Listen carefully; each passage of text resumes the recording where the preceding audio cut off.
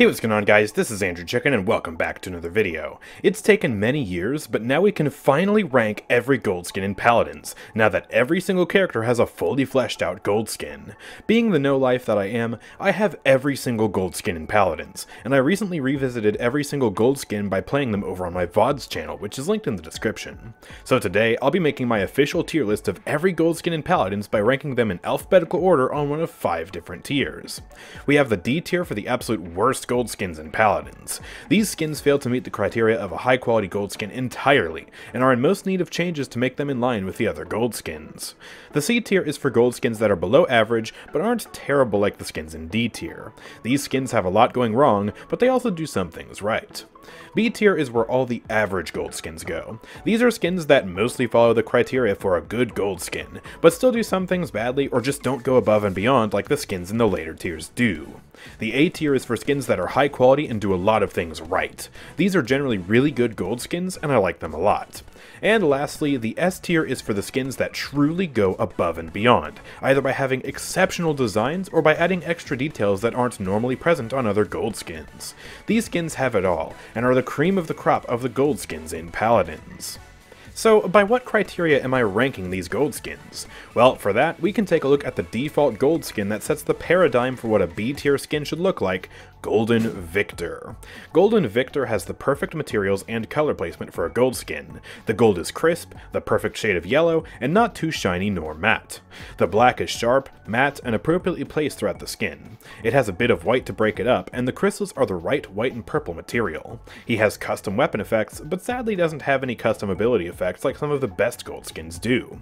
This gold skin is the example for other gold skins to follow, and is a good benchmark to see which skins succeed and which skins fail. At the end of the day though, this list is still going to be pretty subjective. Skins are art, and art by its very nature is subjective. So if you disagree with my opinions in this video, that is absolutely fine. I would love to hear your thoughts down in the comments section below.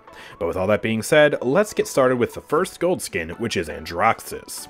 Androxus does a lot right. He has the correct gold and black materials, good color placement, and custom weapon shots. His ultimate has custom visual effects, but he notably still has green effects on every other ability, including his reload.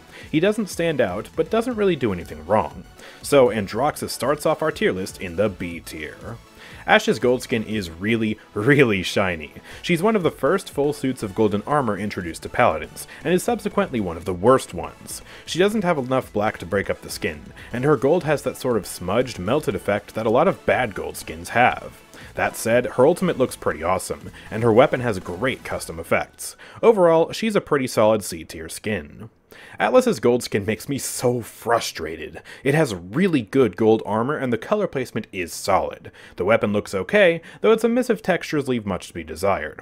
But the worst thing about this skin is that it has totally wrong colors for his backpack's piping, his eyes, and his crystals. It's actually so frustrating to me that I went into Blender and fixed it, and it looks so much better when it's all a lovely shade of purple. Because Atlas's color scheme is just flat out wrong, but the rest of his skin is good, Atlas goes firmly into the C tier. Azaan has an excellent gold skin with wonderfully detailed armor, excellent color placement, and dazzling white effects. The only thing that's really wrong with this skin are his wings, which look like they're made more out of wood than actual gold. Otherwise, this skin is incredibly gorgeous and well made, and so it goes into the A tier for me. Barik is a really well-made skin similar to Viktor, with standard color placement and the right materials used. Where this skin goes above and beyond is in its detail on the abilities. His turrets have also been retextured, but what you might not notice is that his shield also got bedazzled gold features. It's because of this excellent attention to detail that Barik goes into the A tier on this list. Betty is a disappointing skin for me, because her hair is amazing, but the rest of it kind of sucks. The skin has an unflattering checker pattern across all of it, and the gold looks more brown than gold in some places. Her weapon lacks any special effects whatsoever, and in one place has black on black checkers instead of gold on black checkers. This skin isn't that great, and goes into the C tier. Like Ashe, Bomb King's gold skin is really shiny. He needs more black to break up his skin, and the fire in his belly belly is default orange instead of fitting the gold skin palette. His bombs are quite nice, but the rest of his skin is pretty mediocre. So, Bomb King also goes into the C tier. Buck has what is probably the most forgettable gold skin in all of Paladins. Buck's gold almost blends in with his skin, and doesn't really look much like gold in the first place. It's just really bland, and goes in the C tier for me.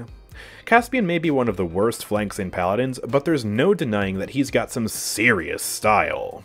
Caspian has one of the most detailed gold skins in the game, with excellent color placement, perfect textures, and many crystals to break up the skin and make it look unique. His weapons are a crisp white beam of energy with unique purple effects on every ability. Caspian's gold skin is flawless, and so this is the first skin we'll be putting into S tier on this list. Cassie is another super solid, inoffensive gold skin. The color placement is right, the materials are solid, and she has unique but minimal effects. All in all, a very easy B tier skin. Corvus has a super lavish and detailed skin, which uniquely has two different tones that are used to complement and accentuate each other. He has a lot of black, but also has some dark brown leather that's fittingly used in some places to detail the skin. His blade is a gorgeous looking crystal, and he has other white crystals across his suit that bedazzle this skin. Corvus is another highly detailed and gorgeous gold skin, and so he also goes in the S tier next to Caspian. Dredge's gold skin has a lot going wrong. The skin is mostly black with very little gold to be found for a supposed pirate. He's got red on his belt and bandana and green in his belly, neither of which match the gold scheme palette at all. The only good thing about this skin is the weapon, which is actually one of the best gold weapons in Paladins. His weapon shots and broadside are extremely well detailed, but sadly his portal, harpoon, and kraken aren't. So Dredge is our first entry into the D tier on this list. Drogoz has a really clean suit of armor with gorgeous black scales to bring the whole skin together, and he has an excellent looking rocket launcher but sadly lacks golden effects. The ruby around his neck doesn't fit the gold skin palette, but also doesn't look out of place unlike the red on Dredge's gold skin. This skin does a lot right, but it also could be much better if it had visual effects. So Drogoz's gold skin goes into the B tier. Evie, my beloved, has a well-made gold skin, with excellent but not perfect color placement and the right materials used across her skin. She has a unique sparkling effect on the bottom of her cloak, and custom visual effects on all of her abilities. She would really benefit from white hair though, which not only matches her personal aesthetic more, but would also provide some nice contrast to break up the skin, as you can see in my own version of her gold skin, which I made because I got tired of waiting for Evil Mojo. Evie's gold skin does a lot right, but sadly isn't perfect, so it falls just shy of ranking in the S tier. Fernando's gold skin is honestly just insane. Like Corvus, he has a dual-tone gold effect that really works well, and he's got a lot of black to break up the skin. The crystal in his chest plate looks amazing, and he has custom effects on every ability. Fernando is the perfect example of how to do a suit of armor right, and so he gracefully dashes into the S tier. Furia is the first gold skin ever made, and it definitely shows. Furia's gold skin is mostly gray, and the gold that is used doesn't look that great. Her weapon is nice, but the skin itself leaves much to be desired. So, Furia joins Dredge down in the D tier. Grohk has a really nice gold skin with excellent color placement and solid materials. His staff is pretty awesome, and his totems also get the golden treatment, which really brings the skin together. His skin is still blue, which doesn't necessarily match the gold skin palette, but it still ends up looking really nice. Grohk is extremely solid, and I appreciate that his abilities got recolored as well, so he goes into the A tier. Grover is a really unfortunate case because there's not an easy way to make this skin look good. Either you make the wood gold and the leaves black like it is in game, or you make the wood black and the leaves gold. Either way, this skin looks pretty horrible, and his bark looks like it was coated in shiny gold foil. Grover's gold skin is tragically awful, and it gets chopped down into the D tier. In my opinion, Imani has a really solid gold skin. Imani is really pretty, and has excellent color placement with shiny, dazzling gold. She lacks custom effects, but this makes sense due to her unique nature as a champion who wields both fire and ice. Imani's gold skin makes sense as a really solid B tier skin. Inara's gold skin is really amazing, and unlike Terminus, she doesn't have shiny yellow popcorn skin. Her wall and Warder's Field have custom effects, and I love that attention to detail. So Inara walls herself up into the A tier. Io's gold skin is absolutely dazzling. Her color placement is amazing, and her fur has the same excellent black to gold fade that I praised Betty's gold skin for. Her bow looks wicked, and the only bad thing about this skin is that Luna looks really silly. So, Io places high up in the A tier. Jenos has a really sad gold skin for what is supposed to be a divine being. His gold looks really shiny and smudged, his black is not crisp at all, and the whole skin is just boring. C tier, let's move on. Kasumi's gold skin gets worse and worse the more you look at it. Her gold chains are the right color, but that's it. The gold on her hat and dress are more yellow than gold, and for some reason the gold fades into brown depending on the lighting. Speaking of brown, a lot of her skin is brown instead of black, and it doesn't look that great. Her eyes are red instead of sticking with purple like the color palette mandates, and her spirit lures use the default doll instead of the gold one. This skin is awful, just like Kasumi, and it goes into the D tier. Just like Fernando, however, Khan has a perfect suit of golden armor that has excellent color placement and the perfect materials. He also has a bunch of custom effects on all of his abilities that help to make the skin even more special. This skin is another easy S tier and goes right next to his other golden armored bro. Kinessa's gold skin has crisp textures and solid materials, but its color placement is lacking. There's too much gold on the bottom half of the skin, and her mines are the default color. So, Kinessa falls just short of ranking into B tier. Koga's gold skin has excellent color placement, but a really bad gold material. Koga's gold is the most desaturated gold in the game, and it doesn't match his weapons at all. Sadly, Koga also falls just short of the B tier, but could so easily be put there if they would just fix his materials. Lex has extremely vibrant colors and good color placement. Sadly, his model looks like Play-Doh, but that's not really the fault of the gold skin. Lex is just another victim of the time period when Paladins was churning out characters every few weeks, and I won't fault his gold skin for that. Overall, he's pretty average, and gets placed in the low B tier. Like Kinessa, Lian has excellent materials, but a bit too much gold throughout the skin. She does have a sort of dual-tone gold style going on like Corvus and Fernando, and it works to make the skin a bit less monotonous. Her weapon is also really well designed, with a magnificent white crystal, and so I put her into the low B tier alongside Lex. Lillith is one of the rare gold skins that has a lot of white effects, and it looks quite good for it. Her materials are a bit muted though, with gold that's dull and brown. Her weapon also lacks any sort of special effects, preventing this skin from pushing any higher than the B tier. Maeve's gold skin is just weird. She has good materials and her daggers look amazing, but she would really benefit from an inversion of her color placement. She looks like she's wearing a vibrant yellow raincoat, and it would look so much better if she had a black cloak with golden trim. Despite that, this skin is still good enough, and ranks solidly in B tier. Makoa just looks really silly, and he's a hard champion to make a good gold skin for due to his unique nature as a giant turtle. His black is too muted, and his shell looks like it's made of cheese. It's a very mid skin, and so it ranks in the C tier.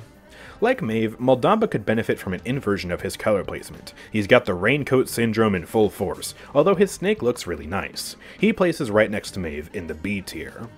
I am so happy with Moji's gold skin, because it used to look so much worse. Before Moji got a proper skin and only had a golden weapon, her weapon looked absolutely abhorrent.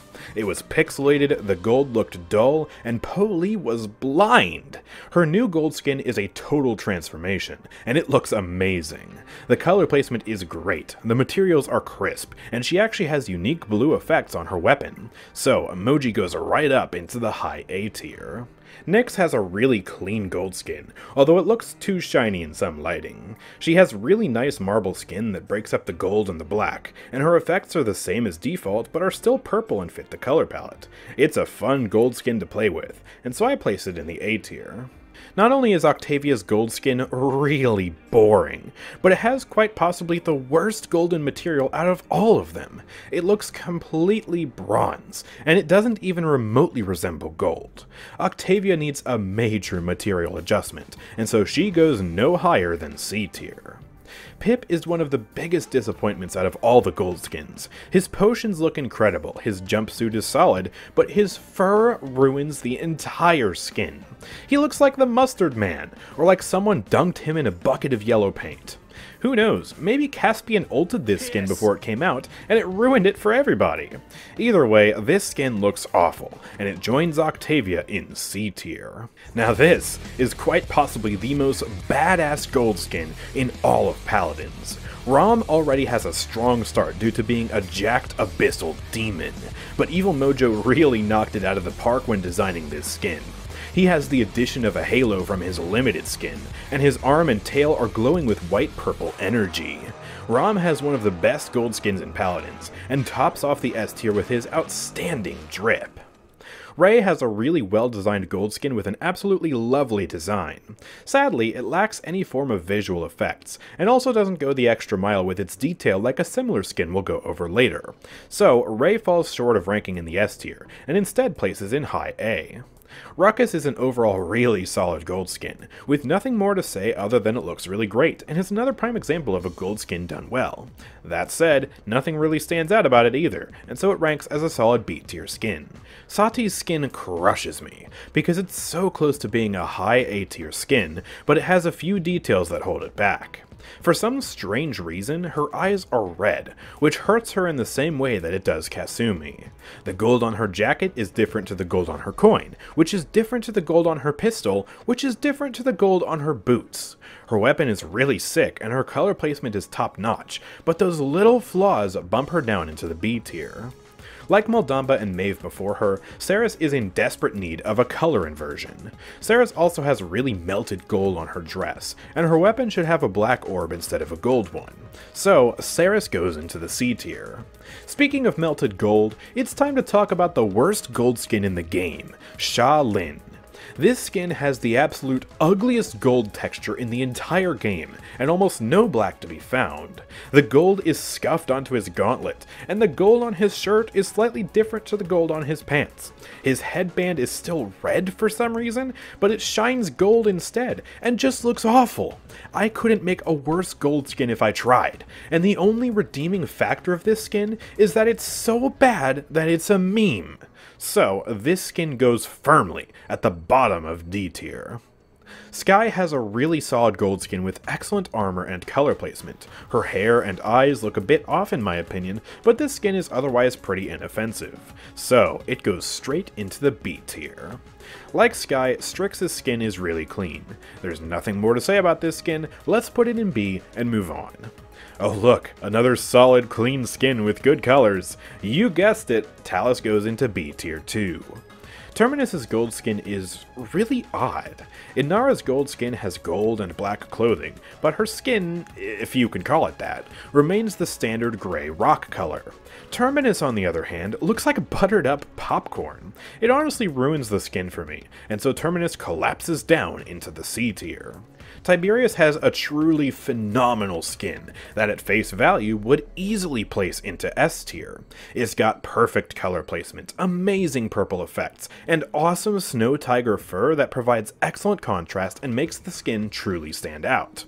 However, the devil lies in the details, and you'll notice that when you throw Tiberius's chakrams and sword, they convert from the gold version into the default skin. I have to penalize this skin for such an awful oversight, and so this skin falls down from the S tier into the A tier.